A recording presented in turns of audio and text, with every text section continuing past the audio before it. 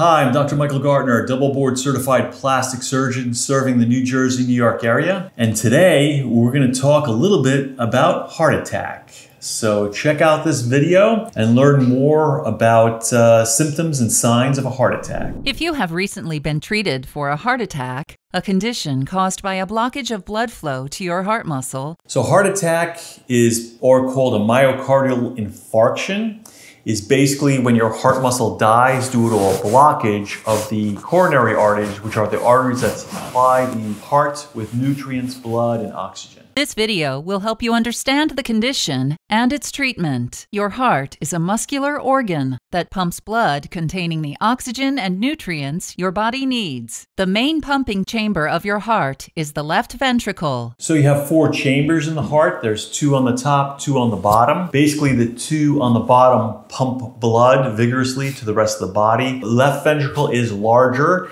and pumps to the body. The right ventricle mostly pumps the blood to the lungs. When your left ventricle contracts, it sends oxygen-rich blood to your body through a large artery called the aorta. Connected to your aorta are small arteries called coronary arteries. The oxygen comes from the lungs into the heart, where it ends up in the left ventricle. Then this oxygen-rich blood goes out the aorta, and right at the base of the aorta, you have these coronary arteries where oxygen-rich blood flows from there into the outside and of the heart muscle and has a capillary system which nourishes all the muscles of the heart. So when you get a blockage in one of these coronary arteries, that's where the heart muscle doesn't get enough oxygen. And unfortunately, if your muscle doesn't get enough oxygen, it starts dying. And that's how a heart attack happens. Blood flows from your aorta through the coronary arteries to supply your heart muscle with oxygen and nutrients. During your heart attack, blood flow through one of your coronary arteries. So this is kind of interesting here, this schematic here. As you can see here, the blood flow is narrowed by this yellow tissue here. What that yellow tissue is known as a plaque, which usually is high in fat or cholesterol. Yeah, it's known to be that happens by eating a lot of fatty foods or processed foods, which are high in fat content. And so what happens is this yellow gets fibrin gets in there. It's also composed of calcium, fibrin, and some cellular waste material. And so all that kind of gets hard like a rock. And it basically gets thicker and thicker, narrowing the coronary bypass and the coronary arteries and causing a potential blockage in the area. May have been severely reduced or completely blocked. Your reduced blood flow may have been caused by a buildup of a fatty substance called plaque in your coronary arteries. These plaques usually have a lot of calcium in them.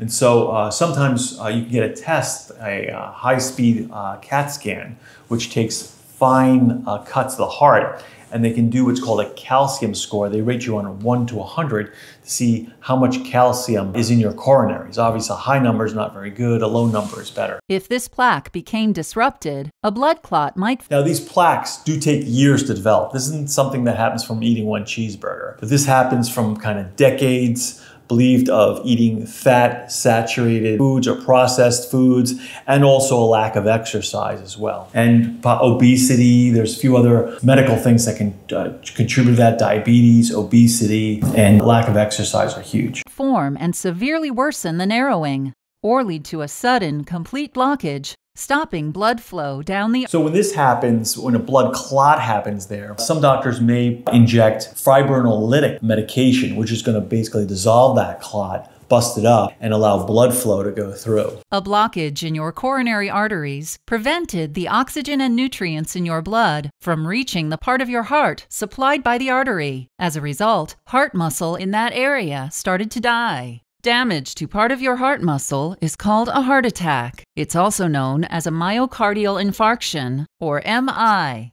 Your heart doctor may have recommended a procedure to help open the blockage and improve blood flow to the damaged area. The procedure you had may have been a coronary angioplasty. During a coronary angioplasty, a balloon-tipped catheter inflates inside your blocked coronary artery to open it. So usually when this happens, the heart attack, this is an emergency. You want to go to the hospital as quickly as possible. And most hospitals have what they call a STEMI team. STEMI stands for ST elevation myocardial infarction. Basically, the ST is this section of the EKG which raises, which doctors who are able to read that can tell that you're having a heart attack. And so basically it's believed that if you can get the patient into the catheter lab to put one of these balloons or stents in, has to be within 90 minutes. So a lot of these cardiologists who are on call, they have to be available so they can drive the hospital 90 minutes or less to basically either open up that artery again to bring new oxygenated blood to those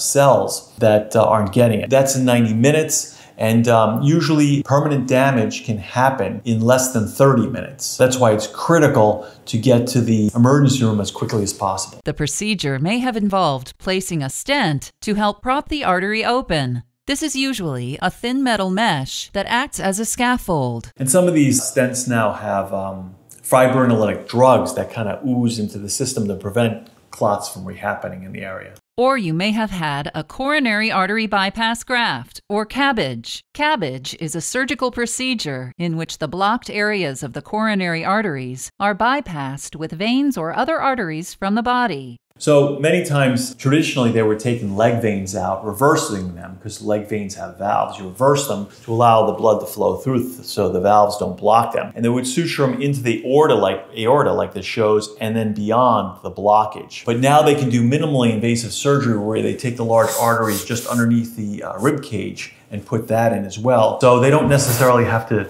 cut your whole chest open. So it's gone to more minimally invasive procedures as time has gone on. Before you left the hospital, your healthcare provider most likely prescribed several medications. Your medication may include the following. Oral antiplatelet therapy helps prevent platelets from sticking together and forming new blood clots. You may have also received drugs called beta blockers that help lower your heart rate and blood pressure. Drugs such as angiotensin-converting enzyme, or ACE inhibitors, angiotensin receptor blockers, or ARBs, and calcium channel blockers also work to lower your blood pressure if needed. And you may have been prescribed statins, along with a low-fat diet, to lower your cholesterol. These drugs work by reducing the amount of cholesterol made in your liver. So all those drugs are very important for aftercare. Also, at the time of a heart attack, if you're having a heart attack, taking an aspirin can also be very helpful, or nitroglycerin tablets if you have them available. Nitroglycerin dilates blood vessels, and aspirin is like antiplatelet kind of therapy, which helps prevent the clots from becoming worse. It is important to stay on your medications as your physician prescribed, even if you are feeling better. Do not go off your medication unless the healthcare professional that prescribed them tells you to.